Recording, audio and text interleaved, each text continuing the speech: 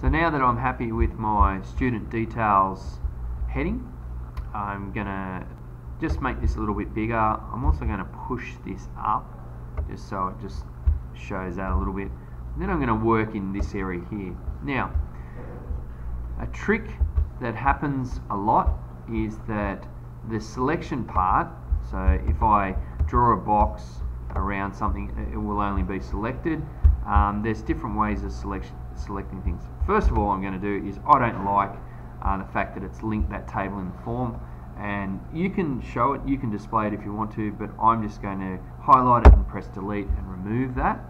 And then I'm going to work with these details, and I'm going to actually work in groupings of these. So if I highlight all of these, the first thing I must do, and this is where a lot of students come unstuck, is that they try to do some changes to this, and we're going to do a lot of changes to this, and they can't do any changes because they forget one thing, which is you must remove the layout before you start. So I've just clicked that now, and now I can do some changes to all of them individually. So if I want to keep, for example, student ID, then what I would do is I would probably make it smaller, so I'd leave it like that, and I'd remove the underscores in the label. These are labels and these are text boxes. You've got to remember that, because if you create a label and you want data in it, no data in it, and you forget that you've created that, the problem happens is that you will get an error, and the error will be that you've created a text box instead of a label. These are all labels, and we need to make sure that if we're going to add any data, if we want to put, say, a heading over here, which I don't, but if I was to do that, I wouldn't choose this one, which immediately people go, I'll demonstrate it. So immediately people go, all right, there's my, what's this unbound? No, I don't want it to be called unbound. Let's say I want it to be the heading of student details. Now, if I then go and look at my form, that then comes up with this, and it's really bizarre. And so people try to work out what's going on, and I say, well, you've actually haven't done a label. What you've done is you've actually done a text box, which is that one. You're supposed to do these ones. So I hope that sort of helps a few people out. But moving back to this one, we don't need these ones to be so massive. So what we're going to do is we're going to select all of them, and I'm just going to make them about that big. Then what we need to do is group them all together based on what they are. So obviously we want to do first name and last name there. Don't worry too much about whether they're in line, but make sure that they're just sort of grouped together.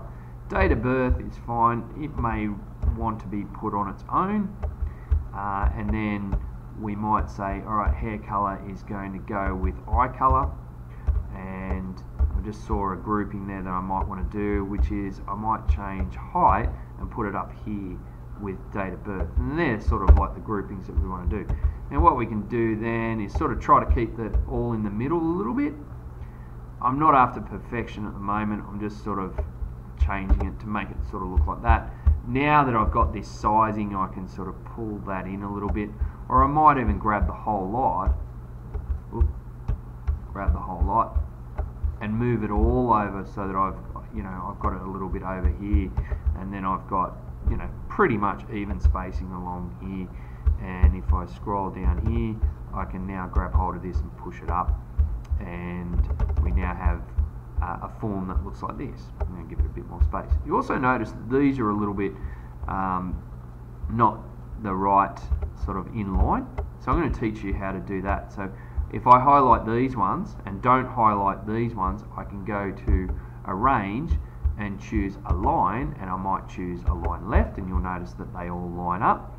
And then I might do the same to these ones, so I might go align left, alright, and then what I might do is start working out, alright, these guys need the same distance apart, so I can go size and space. I'm going to say increase vertical, or make it equal vertical, and then I've got that. And then with those other tools that I showed you, I can align these ones to the bottom, so that lines up with that. And then if if I align this one to the bottom, I can align that, and then I can align this one to the bottom as well. I can do a number of other things, but that's pretty much, I'm happy with that. If I have a look at that, I can see that it's now starting to look quite good. Just ignore this space, we'll fix that up later, and just ignore all this stuff, we're going to fix that up later. But in the grand scheme of things, we've got what this looks like. And the last thing I want to do is just add a bit more form footer, because that's where I'm going to be working next. I'll right click on that and choose that color that I've got. So I'm consistently making it a simple design as well. So I'm going to stop this video, and the next one will be how to actually create the buttons.